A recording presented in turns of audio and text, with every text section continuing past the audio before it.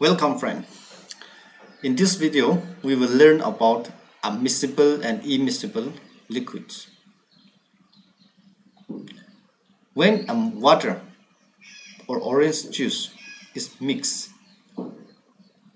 we found a homogeneous solution.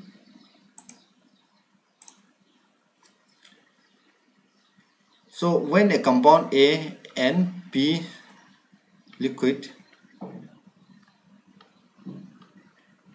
is mixed, we form a homogeneous solution. Solution dissolved throughout. Such type of solutions are called miscible liquid. Some solutions like organic solvent, organic compound like aniline, that is aniline and water. When you mix, a meniscus is formed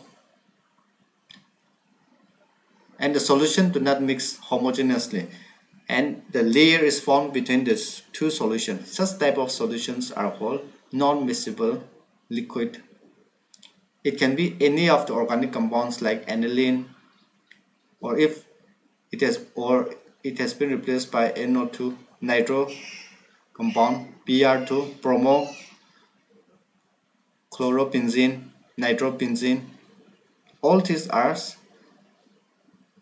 solutions that give a non-miscible solution. But whereas water, if you mix water, let's say this is water and this is